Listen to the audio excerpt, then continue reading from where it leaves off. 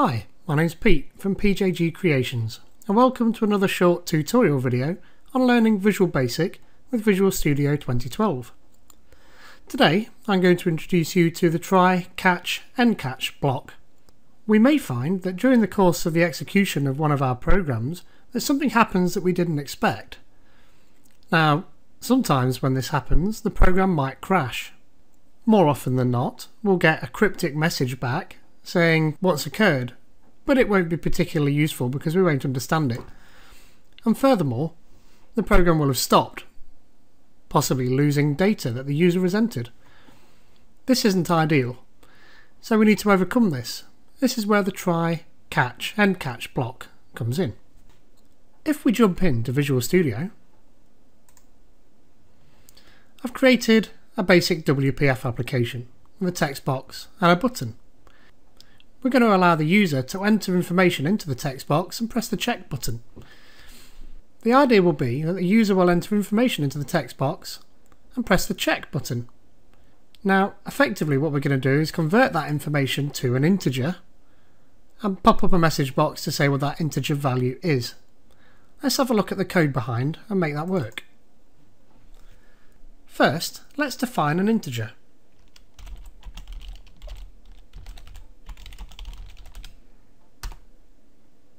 An integer in Visual Basic is a number which can hold roughly between -2 and +2 million. So it's going to be a pretty rounded storage medium for us. What we need to do is convert the text in our text box to an integer and store it in our new int integer variable. So we'll start with our int integer and we'll make that equal to our text input converted to an integer. The cint function will perform this for us. That's great. So now all we need to do is show a message box to show what they've entered. So we'll put you entered, and then using concatenation our int integer. Now to be proper we need to convert that to a string. Visual Basic will do that for us anyway, but this is just good convention. So let's see what it does. And here's our application. And if we type 10 in there and press check, you entered 10, just as we'd expect. So this is fantastic, exactly as we'd expect. However, this is just a text box that allows us to enter anything, even hello. Now, we can't convert hello to an integer. We know that. It doesn't have a numerical value, it's pure text. And so when we press the check button now, we get this wonderful message from Visual Studio telling us that a conversion from a string to a type integer is not valid. Obvious. That's great, but now our program's crashed and the user's information that they entered has gone. Not great. So what we need to do is we need to use a try catch block. And within this, we'll place our conversion. So what this is going to do is, the program is going to try and execute that line of code. If it fails for whatever reason, the line of code which I place in here will be executed. So what we probably want to do is pop up a message box saying there was an error, or something along those lines. So that's great. So let's see what happens now when we execute the code. And here's our program. So again, if we type 1, that's going to work fine, as before. And if we type hello, and now we get our message box saying there was an error. Of course, we'll still get our final message box, and as we've not put a value in there, it's going to default to 0. That's great, absolutely great, that's fine. Now, the try catch block is a little bit more flexible than what I'm using here. We get an exception produced when there's an error, and we can get the contents of that exception and show that to the end user. That's quite easy to achieve. All we need to do is concatenate on the exception and we'll convert it to a string.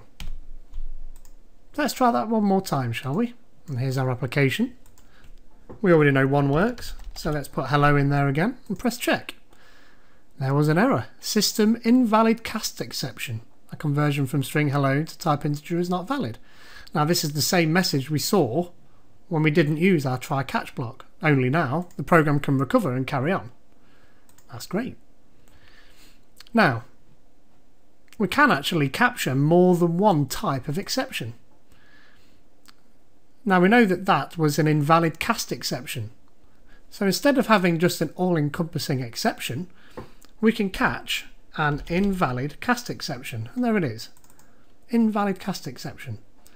So if we press start again, we go for hello again, press check, and we get the same result. Invalid cast exception. So it looks like nothing's really changed. However, we've narrowed this down a little bit. We can expand on this a little bit further by forcing different sorts of exceptions.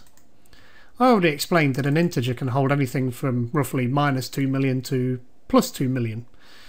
If we limit that storage medium down to quite a small value, say a byte, which will limit us to a number of 255 or less, if we just add in the previous catch scenario, where we were just catching an all-encompassing exception, and then we show a message box here showing the same exception, and we also now convert to a byte rather than an integer, and run the application.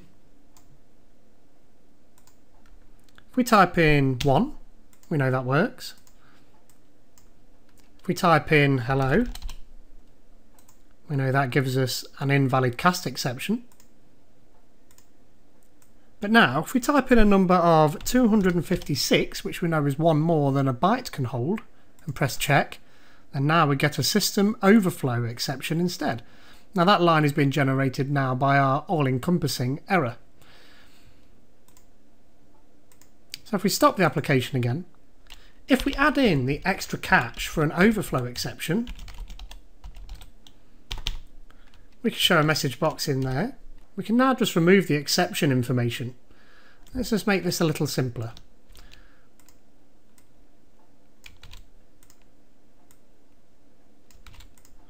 We could say there was an invalid cast exception here. We can say that there was an overflow exception error here. And then we can say there was a general error here. So that's fine. So let's run it again and we can see. Here's our application. 1 works fine. Hello. There was an invalid cast exception error. 256. There was an overflow exception error. And that's about it. And so, you can see we're able to effectively foolproof our program, if you will. Trying to prevent our applications from crashing is always going to give the user a better experience of our application. The last thing we wanted to do is to fail and for the user to lose their information. And worse still, for the user not to know what has caused the application to fail in the first place. Of course, it's not always best to rely on a try-catch block.